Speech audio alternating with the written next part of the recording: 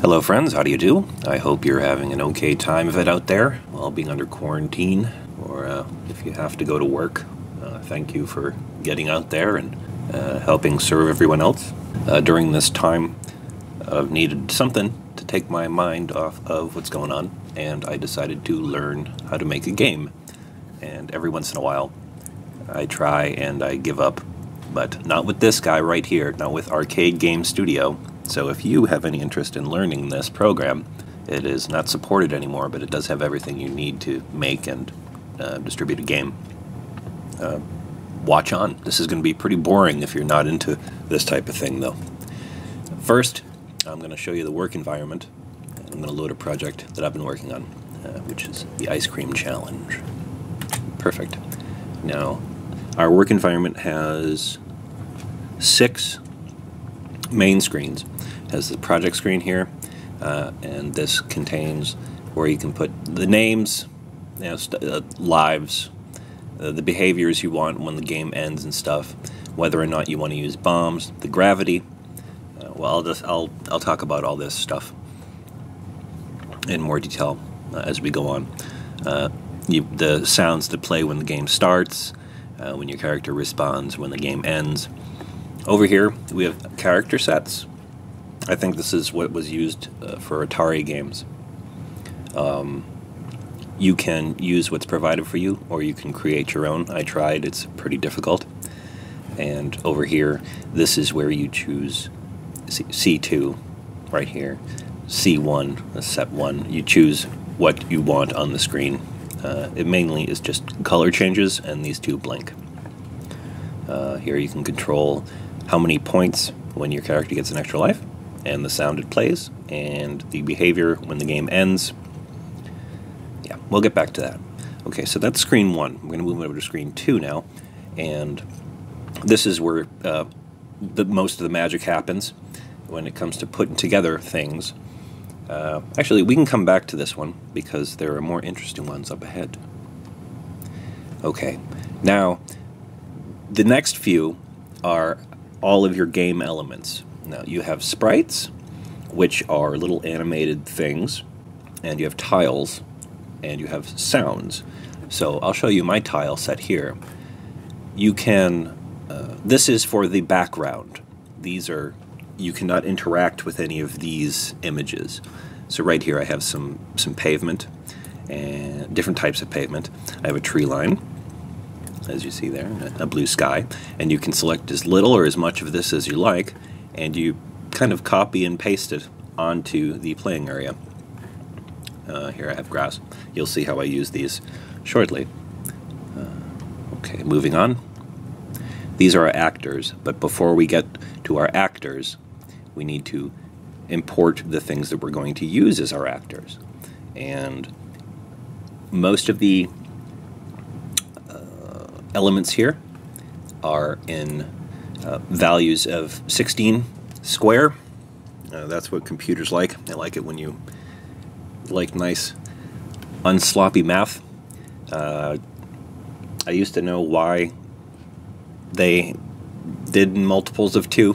I forgot. But I have different elements for my game. These are PNG images, and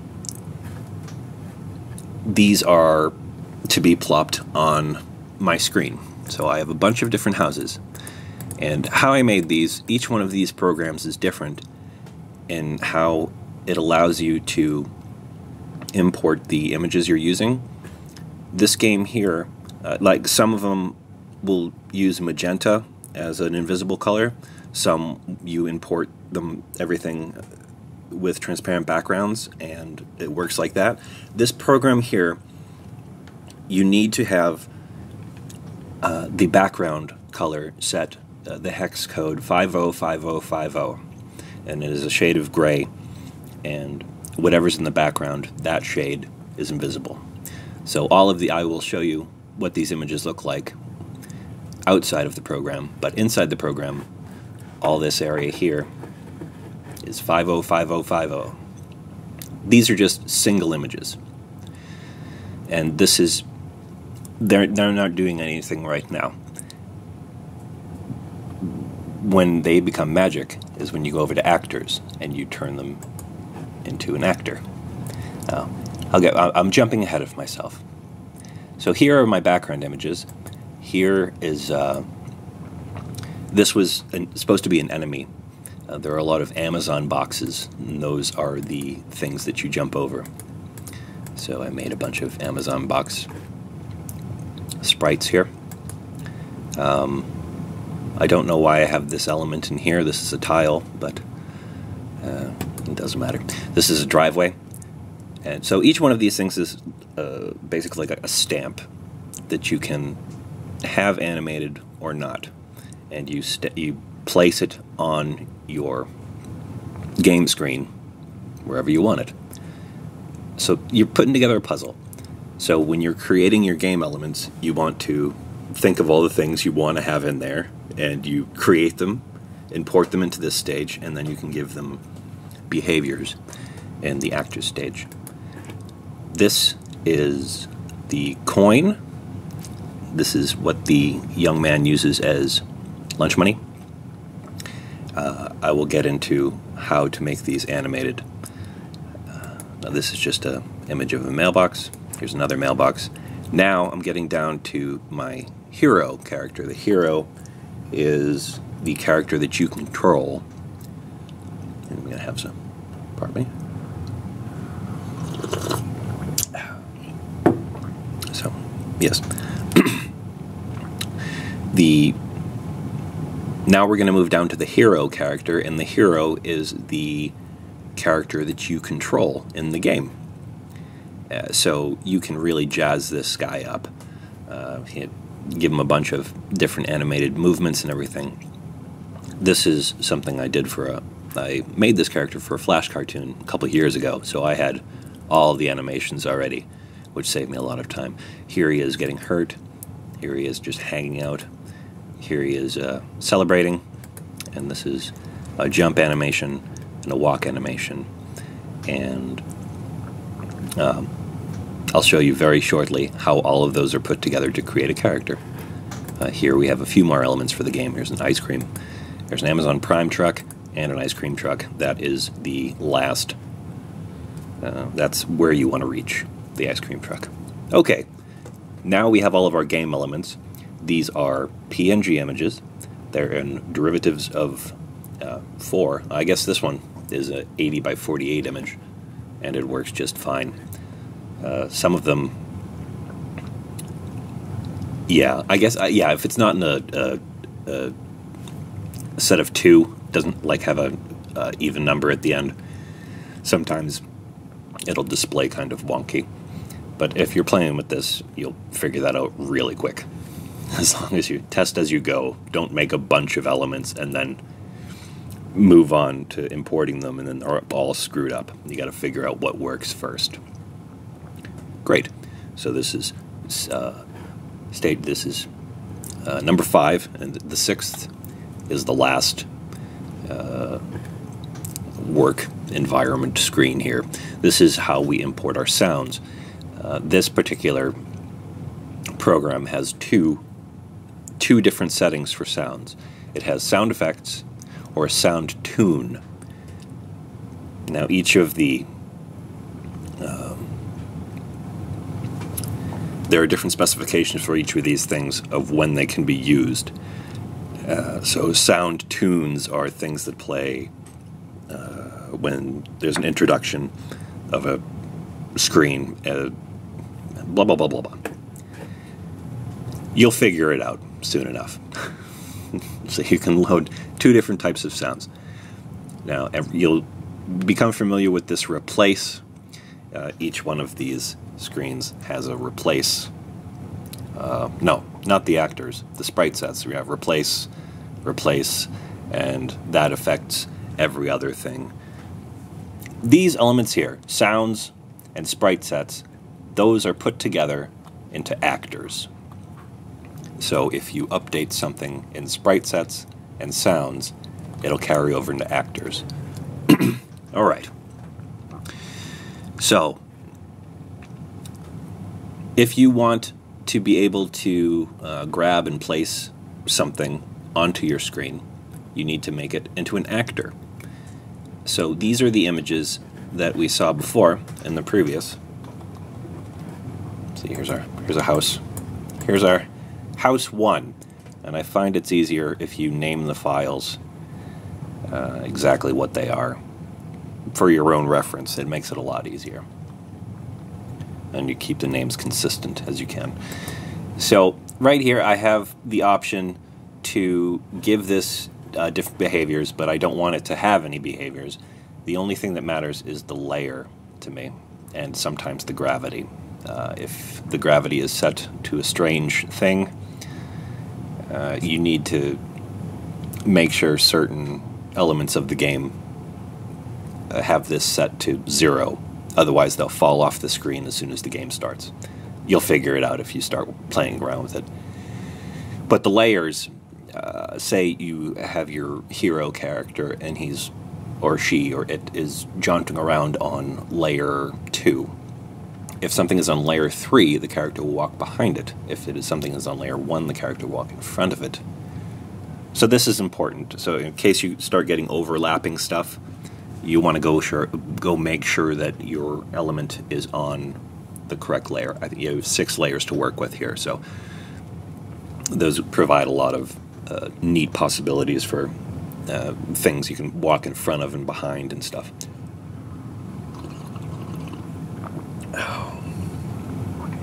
Wonderful. Okay, so these are just single images that can be plopped. Now here, this was my enemy. See, you have all these choices here. You can make a new sprite, and a sprite doesn't really do anything except move. It could be like something waving back and forth or something blinking, but it doesn't really do much. A new gun, this is something that you can attach to your actor that shoots at other things. Our game today is relatively simple. It does not have a gun. A new item, pretty sure this is for score or shields or hats, or there's a lot of different possibilities you can do with these new items. I would read through. One of the smartest things I did was I printed out the 37-page instructions that came with it, and I just sat and I just read them for days before I even bothered messing with this. Wonderful. Now, I only recently messed around with enemies, so I know how to make them jump and I know how to make them take away my character's points. But maybe that's for another video or another. I'm not going to talk about enemies that much. Or enemy base. I don't quite understand what that is yet. But here, spawn. A spawn is when you trip a little trigger, and it makes other things happen on the screen. I haven't done anything with that yet. I have done something with check. The check, this is a small piece of script that runs throughout the whole thing, which says, okay, is all these enemies dead? Yes. Did they get all this item? Yes. Then you move on to the next screen. So a check is a small invisible block to the player that constantly runs if-then type program. Duplicate or duplicate, you could probably imagine what that is. Delete, and then test actor, say your character. Yeah, each one of these screens has a testing phase if you don't want to keep exporting the entire game every single time. You want to make sure something works. So let's see if it. Yeah, it's kind of weird, but you'll get it. That weird looking screen is sort of it'll tell you how things interact with other things. This little X here, this signifies a wall, but I guess we'll get to that shortly. Okay, my Amazon boxes here. They don't have any special behaviors. They are just elements to be placed on, and then the way that they interact with the hero is put together on the next screen, the screen here, the stages screen. That's where you mess with whether it can jump on it or it switches up your hero, whatever. I'll show you. The driveway, yeah, that's just an element to plop on. Now here is where, here's our score element. This is my nickel animation. So you can choose 3 different states of this. If you want to make it change 3 different ways, actually 4. This would be idle, means if it's standing still. Move is when it's moving. Pick, I think that is when your hero touches it. It can be used to trigger another animation, like it goes poof or something, and then swap would mean it replaces it with a new image, or it just goes blank. On certain behaviors, you can attach sound effects, but some you cannot. That was because imagine if everything was idling everywhere and there was sound effects going on, and it would just be madness. Here's the layer. This is it on the same layer? Is it in front of or behind the hero? Here's gravity. When you have gravity set in your game, there needs to be a place where things stop. Otherwise, they fall off of the game field. So if something's at 0, or if you've set the default gravity to 0, then things stay in place. Nothing falls off the screen. But if you mess with the gravity at all, and there's no floor or platform for your item to stop at, it falls right off the screen as soon as you start. So that's a fun thing to learn. This end stage here means if you touch this element, will it stop your game? Yes or no? Pretty easy. And here's what you can decide, the effects it has on your actor when it touches it. Do you get another life? Does it make you immune? How long? Da-da-da-da. It's a lot of stuff to fiddle with. It's a lot of fun. Also, there's this screen here, and you have 16 steps, and this can... I haven't played with this much, but you drag and drop it to... See, there's step 1, step 2, step 3, step 4, and you drag to different parts, and you can use these elements here to go back and forth to give it certain behaviors. So right now I've had it to jump. Okay, it's not going to jump there. Maybe we'll show it jumping somewhere in the future. Now, here is our hero. This is the character that we're going to be controlling during our time in this arena. So each one of those animations I had is now put together with a control set here. So first we have idle. Now he moves. This is him jumping, falling, crouching. If you want your character to crawl up a ladder, you also make an animation for that. You know, of the character's back or whatever. And then you can have one for death. And there are a lot of fun ways you can tweak these. And you can add sound effects to a few of them. But not all. This function here and this function here, I'm not 100% sure what that is yet. But I'm sure I will learn about that in the future. Now here we have the layer property for our hero, and our hero is on layer 3. So anything that we want behind the hero would be 1 or 2, and anything we want in front of the hero would be 4 to 6. Hitbox.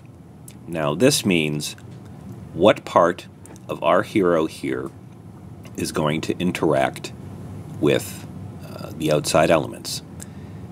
So you have two choices here. You have the full sprite, which gives you the 64 by 64 or 32 by 32. I don't know how big these are, but that'll be this entire square that follows our character around, and anything that square touches will interact with, that'll set off our triggers or interact with our elements. You can choose that, or you can choose a bounding box, and you can set the bounding box over here in the sprite sets screen. So right now, if anything comes in contact with our hero in this 32 by 32 block, our little buddy gets hurt. But if I draw a bounding box around our character, now it needs to be very specific and hit just that box. Do you get it? So you have those two choices. Since the game I made was very platform dense, it worked a little buggy when I gave everything bounding boxes, so I'm just going full sprite here. Now this, the speed, there are a few different places you can set these types of things in the game, and this is one of them. If you set them in some other places, they overwrite things, or they just add to what you programmed before. But right here, yes, you can control how fast you want your character to move, and also how fast they jump. There are a few different places to set this stuff. It's not too difficult to figure out. Vitality. This means how many hits your character can take before they die. This value also applies to enemies. So, say you had a gun, and you set your gun to 10 damage, and your vitality of your enemy was 30, it would take 3 shots to kill your enemy. Fun. Gravity. Now, I'm guessing you can tweak every element in the game to have a different gravity if you want. And maybe that's fun for a lot of things. This is a very powerful engine. It seems very simple, but there is a lot of stuff that you can do with it with a little bit of creativity. You can either set the gravity here. See, it says default, but we go back to screen 1, and the gravity is 0.20. So this is the default. So you don't need to set it if you are happy with the gravity being 0.20. There. Jump move. This means can your character turn in air after you've jumped. And this is pretty standard with platform games.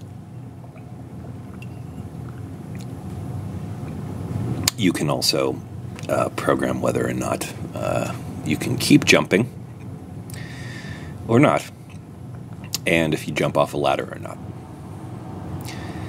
Not really sure what jump keys is. I'm sure I'll figure it out soon. I think I tried messing with it, but I didn't do too good.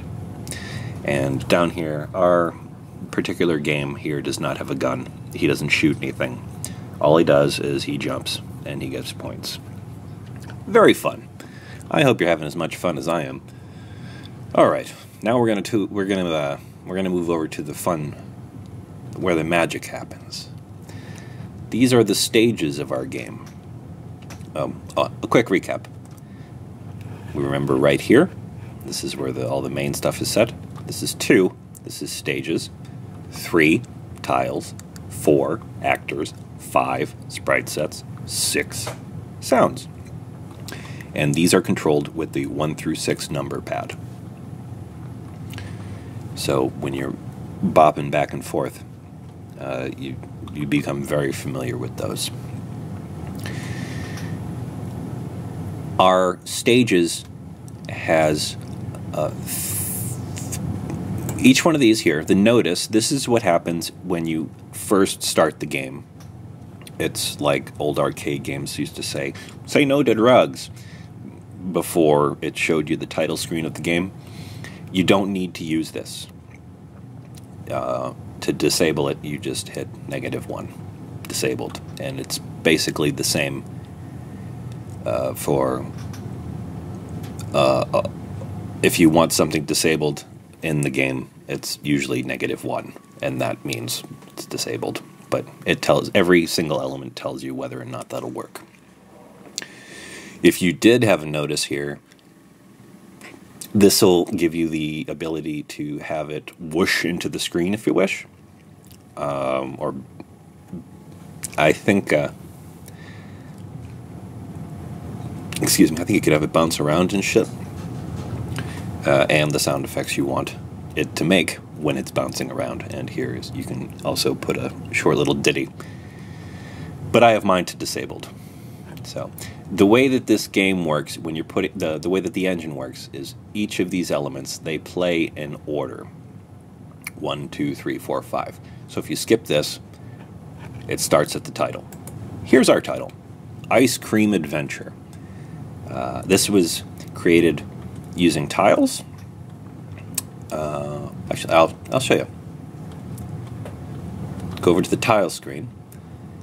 If you select, see, you select that square there, and then you come over here, and any place you click that square, that's where the tile goes. This is the back, the tree line and the blue sky. That is one layer. The ice cream. Oops. Okay. Now, to move in between the elements you use the Q and the E. So you can pick tiles, sounds, text if you want to put somewhere, actors, and these are behaviors of how things that the character interacts with in the game. So you can have a wall, a ladder, a platform. These are instructions for the camera. If your character passes one of these points, the camera will move either up, down, left, right. It'll follow the player around, so you can tell. I'm going to call it the camera. With the play field, you tell the play field where you want things to focus. These are just little hints for it that you place around. If your character touches that, the character's dead.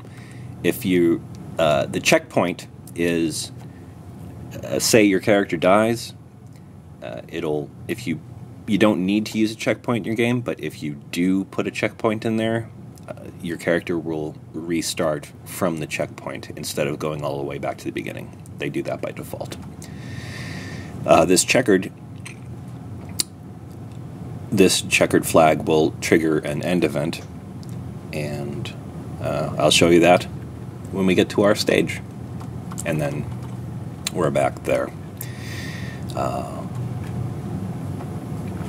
So I created this with tiles in the background, and then I moved over to text. I put this here, and then I moved to actors, and I chose my actor. Ice cream. Plop. And that is how I made my title screen. It will stop at this stage until it has input, so I put right there, press X to start, and that's how you'll start the game. Here, this has a built-in high score rememberer function. I didn't want to use it, so I disabled it. But if you do, well, that's not going to print for me. Yeah. So we've disabled the notice. We have the title that works. We've disabled the ranking. So immediately after title, bam, here's our game. Okay, friends, here's my game screen. I just have one level, and I mean, right now it is a big mess, but these have all of our elements that we just talked about. and a few more. But instead of going through this mess, I'm going to start a new level and show you exactly how to do it. It'll be fun. Now you can choose whether to go up or to go down. This program gives you a lot of different choices of what type of game you want to make. You can do a run and gun, you can do a platformer, you can do a maze, like Pac-Man. This one is a platformer, like Super Mario. I'm going to go up here, I'm going to make a new game stage. See right here, this 1 by 50 vertical, which means it goes up, 50 by 1 horizontal, which means it goes sideways, a new game stage, 16 by 8, I'm not sure what the map is. I've never used the map, but we'll do that sometime. And an intermission stage is something, if you finished one level and you wanted to play something, the game I'm thinking about is Commando. Once you finish one stage, it goes stage 1 clear, and it shows an animation of your character eating, and then it then loads to the next level. So you can use this. You can have as many stages as you want, as many intermissions as you want, but you can only have one intro and one outro, I think. But right now, let's make a fresh, new screen that we can put together.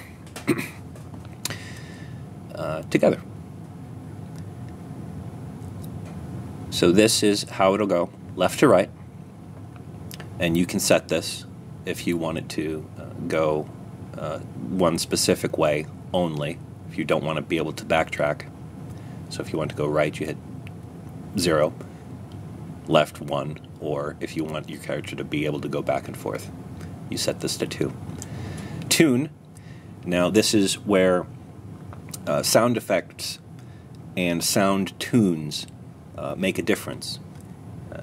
Say, I only have these 3 here that are set as tunes, but I have a lot more sound effects. So if you want something to play in the background, it needs to be a sound tune. If you want something to play as an event sound, it needs to be a sound effect. So this is where you set when the stage starts. Okay. The hero. This is,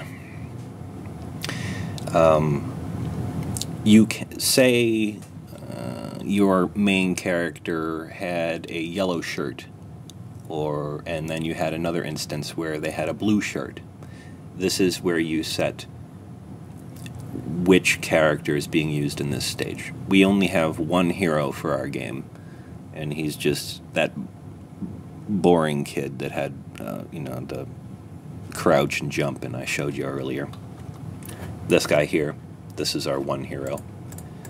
But we could make many different instances of this hero. And if we wanted to use a different hero on a different stage, that's where we'd set that. The countdown, this is if you wanted to have the game be timed, like a race. And there are a bunch of different ways that you could program that. 1 to 600 seconds, or you could just disable it. So people could have fun in the environment. Hero automated. Now this is something that I employed with the last game. Ending right here. This is, remember this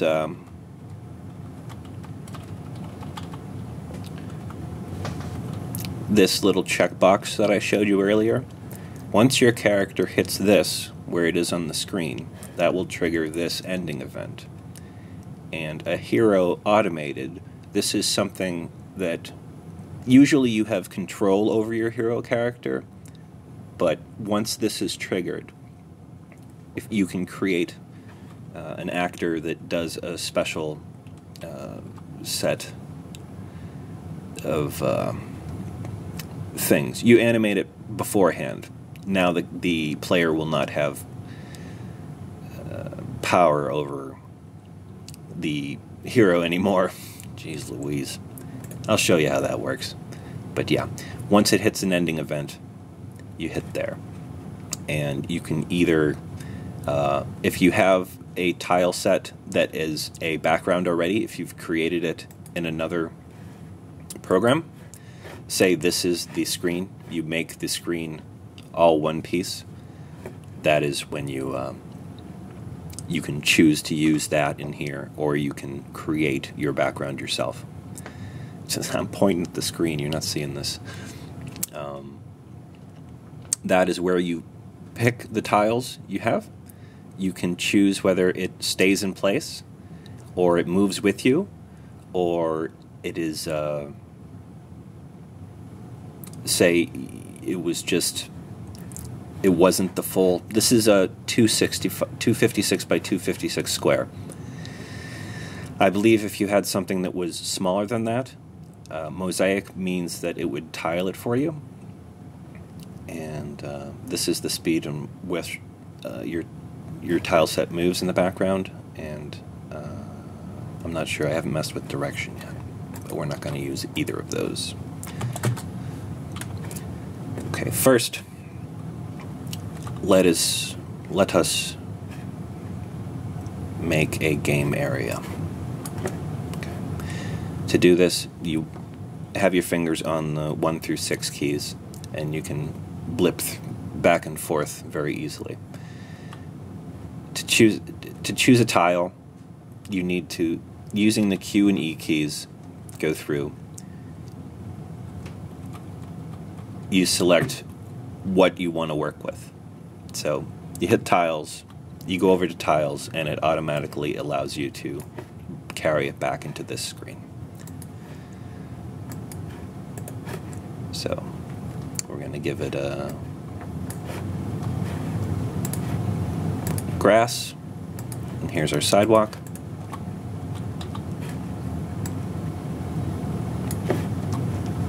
Oops. A little bit more grass. And a blue sky.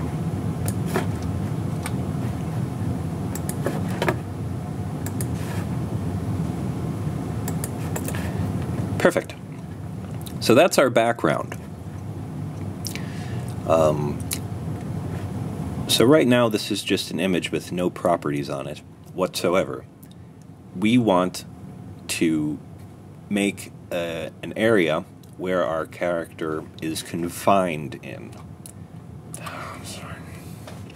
So you flip through these menus. I think I've said it, but I'm going to say it again. With W and E, and then once you get to the one you like, you can use Z and X to go back and forth. Each one of these screens, if you hit F1, it gives you the hints for the shortcuts. And to get out of this, you hit exit. So these right here, these little blocks, these are directions, invisible directions that we place on the playfield for our characters to follow. I'm going to make the platform this walkway right here. Okay. Now, if the character doesn't know where to stop, it is going to just fly off of the screen when it hits the end. So if you want something to land on, if you want the platform is where gravity comes into play. If something is standing on a platform, then that's where the gravity stops.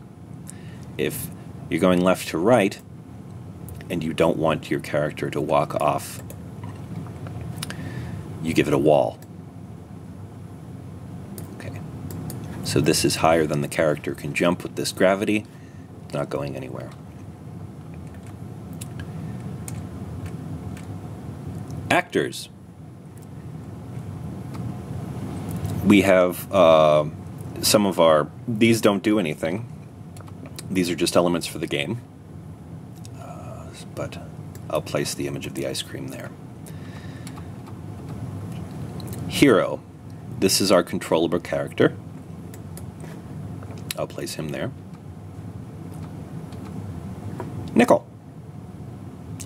These are the score elements. And let's see. Okay.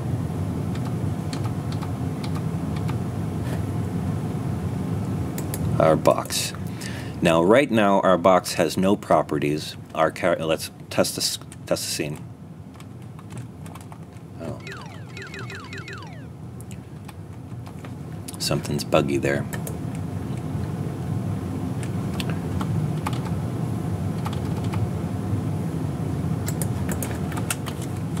Yes, our box has no restrictions, so our character can just walk in front of it.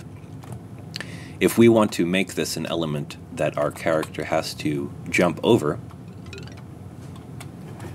I'll show you how to do that, although need a little bit more room here. We just put a house up there.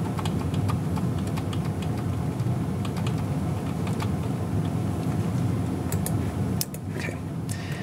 We will use the Q and E keys to cycle through our directions, whether we want tiles, to use a sound, put text somewhere, actors, here we are, back in directions. Okay, now we can use a wall for the right and left parts, because this will affect our character going left to right. Now we use a platform when we want our character to walk on top of something. That is for gravity. Let's test the scene. See? The character cannot go through it left and right, but can stand on top of it. Now, another neat thing you can do here, if you want to get rid of an instruction, you right-click on it. And now, see, this is a neat behavior. It doesn't affect our character when we go left and right, but if it jumps, he can land on top. So that is, you can have a lot of fun with that. And we see over here. All right. So I'll leave it like that. Now over here, we have our ice cream. So I'm going to set another rule using the Z and X keys, that when our hero comes in contact with this ice cream, it will trigger the ending event. So we will set that now. I've created this animation of our little guy dancing, and I want it to play for 3 seconds, and I want it to play finish dance. Let's try it out. Okay. He can jump on the box. Cool. He got a point. No, I can't show you the mouse here. And boop. See? It does a little dance, plays a little song, and it ends the game because it doesn't have any instructions to go anywhere else. Here. So now I can show you the game I've programmed here. Now, you can go as long as you want, really. It says it's 50 screens, but you can go further if you like. You advance on these screens using the W, A, and S and D. Since I'm back and forth here, I'm just using A and D.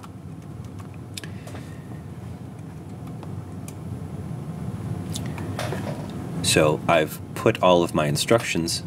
These are all invisible to the player.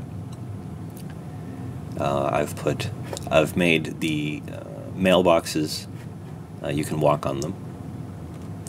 And where you start your main hero is where your game starts. And since with games like this, we're, at least in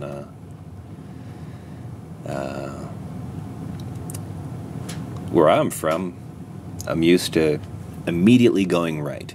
So I put a little fun thing over here on the left. You get an extra 3 coins if you decide to turn left. Remember what we did with that Amazon box on the previous screen? We have platforms on the top, walls on the sides. So this creates a pile of boxes our character needs to jump over.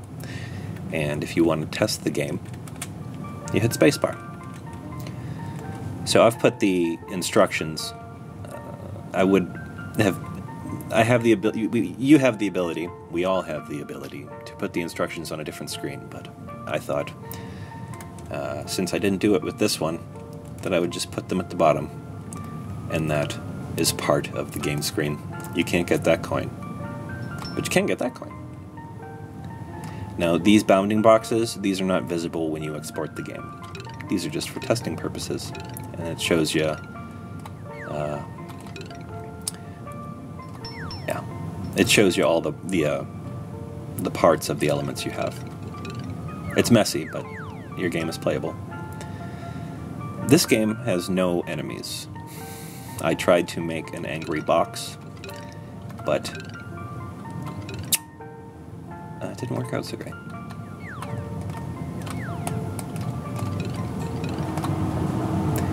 And this is basically the same thing over and over again.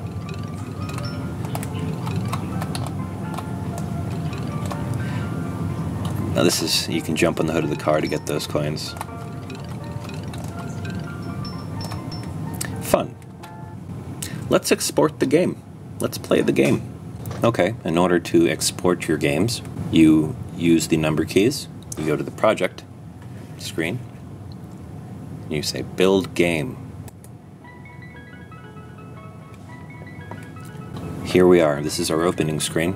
And this will stay like this until we tell it to go further. So I've hit X. Now the stuff we see on the top, the player and the high score, those colors, those were determined by the character set that we used, as is the print at the bottom. That little smiley face on the bottom left, that is customizable, but I haven't figured out how to do it yet. But if you, I would assume if you made your own game, you'd probably want your character to be down there for to show the lives. Okay. See, there's no bounding boxes now. But there we go. There's our wall element. You can't move any further, but you can't see it. And our character is standing on the platform element, and that's what's stopping him from falling through the screen.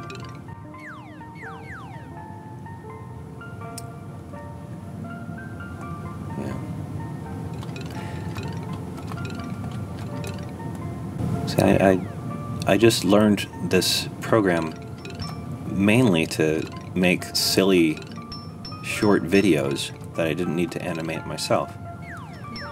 And I've come so far. Yeah. See, the issue that the character is having there is that the bounding boxes are too close to each other. This is, since we have the entire sprite as a big square, that's why it's not falling in the hole right. So a little tweaking can make this look a little better.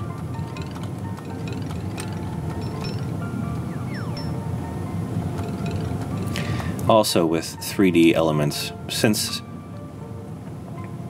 these are at an angle, you know, the way that you design your game elements will make things work better. So even if you took the size of these things and the size of the grid, how everything is, these little, like each instruction is 16 by 16 in your 256 by 256. So if you designed your things specifically inside that grid, the instructions that you put in there would fit better on things. But I didn't. I just wanted something to look cool.